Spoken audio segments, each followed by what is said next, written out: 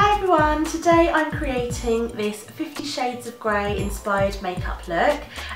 This is a look that can be worn for Valentine's Day and I'll show you how to transition it from day to night. I hope you enjoy this tutorial and let's begin.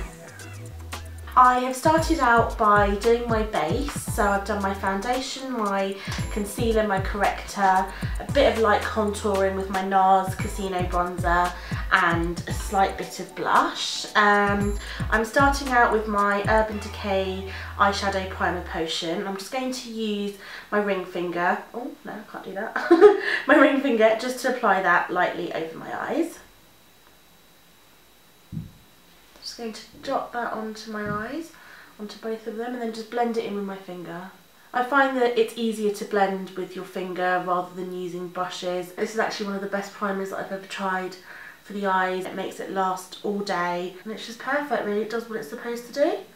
I'm just going to take that all the way up to the brow bone, just with whatever's left on my finger, and just a tiny bit under the eye too. There we go. I'll be using the Urban Decay Naked 2 palette. I'm going to start with a MAC 239 brush, just a flat shader brush, and I'm going to go in with YDK. I'm going to start from the inner corners of my eye. I'm just going to pat that onto the eyelid first. Really pack the colour in there. And there we have it. Now, using the same brush, just flipped over to the clean side, I'm going in with Verve, which is slightly darker. Get your brush right in there, smush the colour onto your brush and just tap off the excess. Now I'm just going to be placing that onto the middle of my eye. I'm taking care not to go above the crease.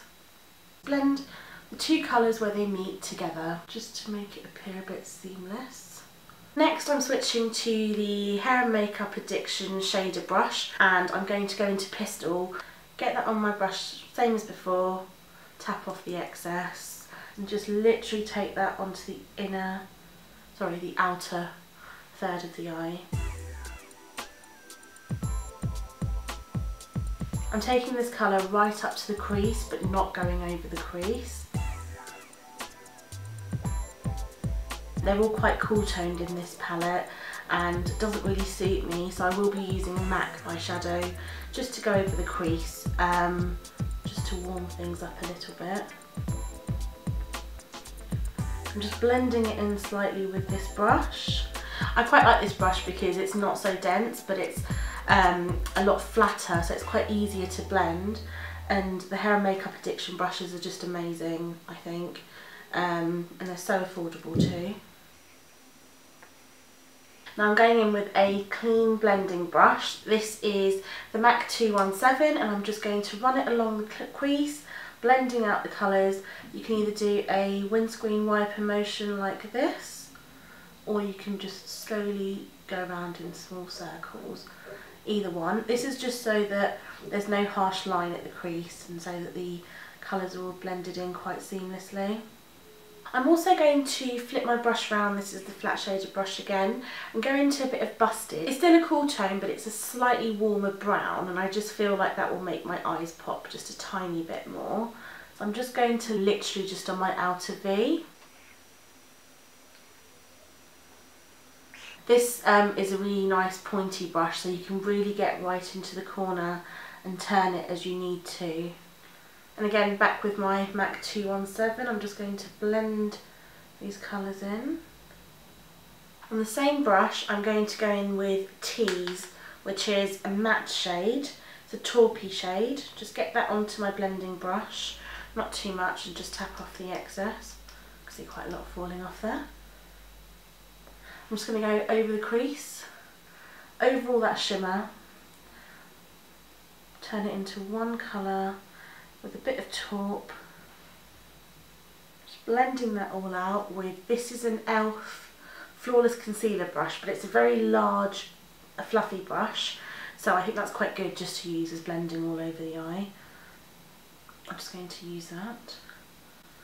I quite like this just to blend out crease colours. It's very soft, it's very fluffy. It's similar to the MAC 217, but I would say maybe twice the size, so it's quite a good brush. Now I'm just going to take This is MAC Saddle, which is a very warm toned matte eyeshadow. Just get some on my e.l.f. blending brush and just go back over the crease. I only took a tiny amount just to warm things up. And I'm going to go in with Foxy, which is the very first shade. This is a matte highlight shade. Just a tiny amount on the brush, you don't want too much. I'm going to just place that just below arch of the brow and just blend it out. And there we have it.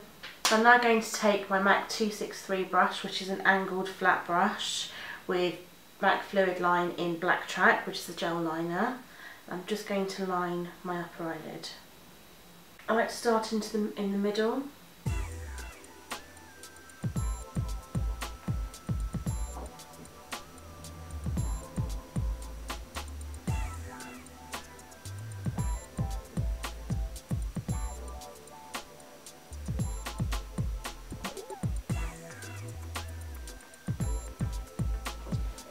That's my eye. I'm just going to run the Blacktrack along the lower lash line.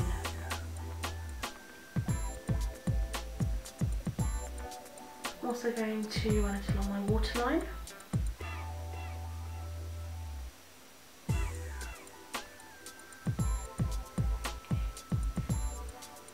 And now to attempt the tight line.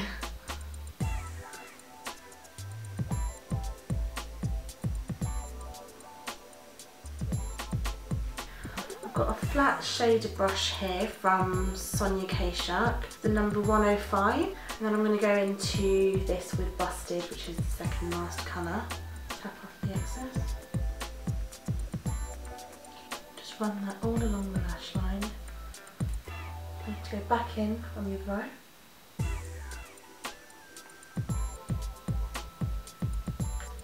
As you might be able to see, I've got a tiny bit of fallout here. This always happens, I get a bit carried away with blending, it goes down, but that's not a problem. So I'm just going to go in and do my mascara with my Lancôme Hypnôse mascara. If you can do this with your mouth closed, let me know, because I really can't.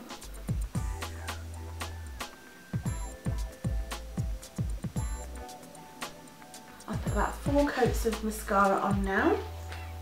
There's a little bit of fallout just on that eye really, but I can see that the concealer needs to be topped up there and there's just a bit of fallout. So I'm going to go back in with my Nars Creamy Radiant Creamy Concealer and just lightly go over.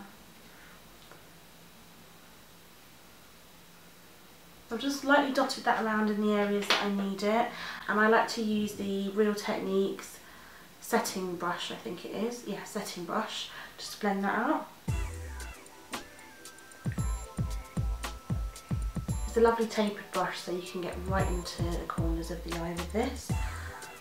And it's quite light and small, so I think it's perfect for the eye area.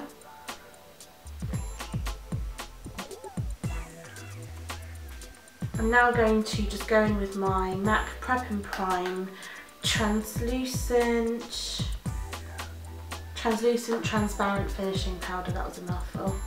Just gonna, same brush, just dip my brush in there. I'm just going to pat this. This is just to stop the concealer sitting in any of the fine lines under my eyes. The concealer tends to crease. So that's the eyes complete now, and all that's left to do is the lips. I'm going to go for the Bourjois Rouge Edition Velvet in 07 Nudeist, so it dries matte on the lips.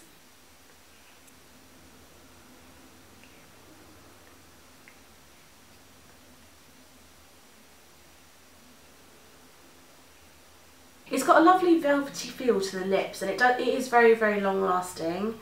It's not drying at all. I think it's a beautiful shade for Valentine's Day. It's a lovely soft pink. If you are doing this look for the evening, I would also recommend MAC Ruby Woo, and I would either wear that with cherry or brick liner. A matte shade is always a good go-to for this look, because all of the eyeshadows that I've used bar the crease colour are quite shimmery, so you don't want a lot of shimmer and a lot of shine on your face. But this is a completed look.